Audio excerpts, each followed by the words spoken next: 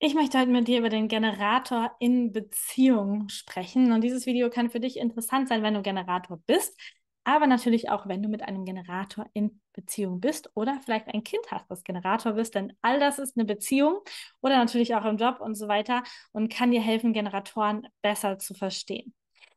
Generatoren haben diese sakrale Lebensenergie. Für sie ist der Punkt von Freude, Wertschätzung, Passion, Befriedigung sehr, sehr wichtig. Und damit mit diesen Aspekten sind Grundbedürfnisse erfüllt. Wenn Generatoren ihrer Freude folgen dürfen, ist das schon der allerwichtigste Part. Das heißt, du darfst als Generator natürlich erstmal selber wissen, was ist meine Freude, was ist meine Leidenschaft, was ist meine Passion. Und wenn du diese Dinge lebst, bringst du ganz, ganz viel Lebenskraft und Umsetzungskraft mit in eine Beziehung, ganz viel sakrales Feuer, ganz viel wundervolle Lebensenergie. Und das ist deine absolute Stärke und dem steht dann nichts im Weg. Das heißt, für gute Beziehungen ist es für dich wichtig, dass du deiner Freude folgen darfst und dass die Menschen in deiner Umgebung dich genau bei dieser Freude und bei diesem Strahlen ganz selbstlos unterstützen und dich vielleicht mit Ja-Nein-Fragen und mit Entweder-Oder-Fragen dahin guiden, was jetzt gerade deine größte Freude wäre. Oder wenn zum Beispiel ein Generatorkind gerade nicht genau weiß, was es machen soll, dass du fragst, möchtest du das oder das machen, um diese Freude herauszukitzeln und nicht zu viele Optionen zu bieten. Als Generator in einer Beziehung ist es sehr wichtig, dass du authentisch bist und dass du deinem Bauchgefühl und deiner Begeisterung treu bist. Es ist ganz wichtig, denn dann hast du eine natürliche Anziehungskraft. Und ganz häufig ist es in Beziehungen so, dass am Anfang, wenn sich so zwei eigenständige Individuen treffen und diese Freude so da ist, dass da eine große Anziehungskraft ist. Und wenn dann aber mit den häufigen Regeln in Beziehungen oder mit dem konfrontiert bist, dass du nicht mehr frei deiner Freude folgen kannst, dann nimmt auch, wenn du in die Frustration gehst und aus der Freude heraus, deine Anziehungskraft ab. Und das wirkt sich natürlich auch auf die Beziehung aus und das ist ganz wichtig. Du darfst in dieser Balance sein, deiner Freude zu folgen und natürlich auch mit deinem Partner coole Dinge zu finden und vielleicht natürlich auch Dinge zu finden, die euch gemeinsam richtig viel Spaß machen.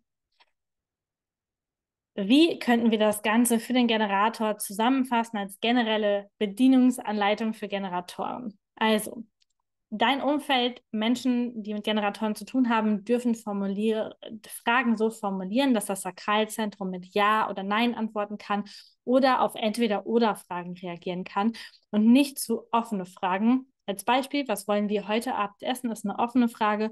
Und möchtest du Nudeln essen, ist eine geschlossene Frage, die mit Ja oder Nein beantwortet werden kann und dem Generator viel leichter fällt, mit seiner Lebensenergie darauf zu reagieren.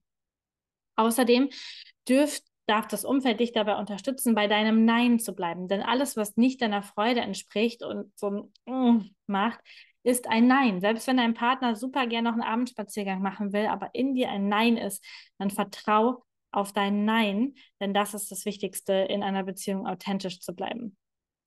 Generatoren lieben gemeinsame Aktivitäten und gemeinsame Ereignisse. Das heißt, die Frage, was könnt ihr tun in eurer Beziehung, damit ihr gemeinsam etwas tut, was euch Spaß macht und die Lebenskraft so richtig zum Strahlen bringt. Außerdem braucht der Generator Raum, um sich im eigenen Rhythmus und in der eigenen Freude zu bewegen und diesen Raum, diesen Hobbys und diese coolen Dinge auch durchzuziehen und durchzumachen. Und Generator kann sehr langstreckenläufermäßig ausdauernd sein und diesen Raum, Dinge auch langfristig zu tun, braucht er auf jeden Fall. Und die meiste Freude entdecken wir, wenn wir im Hier und Jetzt sind und nicht in der Vergangenheit oder in der Zukunft sind. Das heißt, es ist total schön, Generatoren ins Hier und Jetzt zu bringen und im Hier und Jetzt das Ganze zu genießen. Wenn wir uns die Typenkombinationen angucken, dann haben wir natürlich zuerst den Generator mit einem Generatorpartner. Zwei Generatoren können sehr harmonisch miteinander verschmelzen, dürfen sich gegenseitig Ja-Nein-Fragen stellen und es ist wichtig, natürlich die jeweilige Freude zu respektieren und im Idealfall auch eine gemeinsame Freude zu finden. Ein Generator mit einem MG in Beziehung bedeutet, dass auch hier eine harmonische, sakrale Energie vorrangig da sein darf und es darf gleichzeitig diese Unterschiede im Prozess gewertschätzt werden. Denn der MG hat oft einen sehr höheren Tatendrang, will mehr Dinge und unterschiedlichere Dinge machen. Und es ist wichtig anzuerkennen, dass zu leichter Generator bei der einen Freude bleiben darf und der MG gerne 5 verschiedene Freuden haben möchte. In der Beziehung zwischen Generator und Projektor kann sich sehr viel Harmonie und Potenzial entfalten, wenn der Generator den Projektor einlädt und wenn er schafft, sich auch von den Fragen des Projektors leiten zu lassen. Und natürlich dann, wenn beide in ihrer vollsten Energie und in ihrer Kraft sind, dann macht es besonders viel Spaß, denn Generator und Projektor können eine sehr wundervolle harmonische Energie zusammen aufbauen. Generator und Manifestor ist tatsächlich spannend, denn der Generator hat nicht so viel Tatendrang, nicht so viel Vordrang wie der Manifestor. Und der Manifestor möchte gern sein eigenes Ding machen und das darf respektiert werden. Gleichzeitig ist es natürlich wichtig, dass der Manifestor auch darauf achtet, genug Raum und ausdauernden Raum für den Generator zur Verfügung zu stellen und auch hier wieder zu schauen, dass jeder in seiner Freude und in seiner eigenen Kraft ist. Und zu guter Letzt haben wir natürlich noch den Generator und den Reflektor. Der Reflektor nimmt diese freudvolle Energie des Generators auf und spiegelt sie. Dabei werden tiefgehende Fragen gestellt und es ist ein super Potenzial für sehr viel Tiefe und sehr viel Selbstentdeckung. Und auch hier ist wieder diese Geschichte, jeder darf in seiner eigenen Kraft sein, damit es richtig cool und harmonisch wird.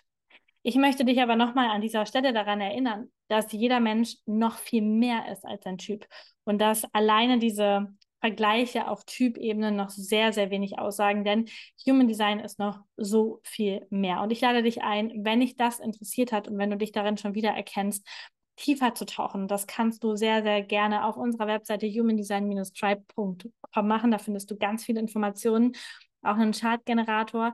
Du findest dort PDFs, die du kaufen kannst, wo wir eine individuelle Chartauswertung schriftlich für dich machen. Wir haben aber auch 1:1 Readings mit unseren ausgebildeten Coaches und Workshops. Und wenn du ganz tief gehen willst, natürlich sogar auch noch eine Ausbildung. Schau dich gerne mal bei uns um und ich wünsche dir jetzt erstmal ganz viel Freude mit diesen Informationen und als Generator natürlich vor allen Dingen ganz viel Freude in deinen Beziehungen.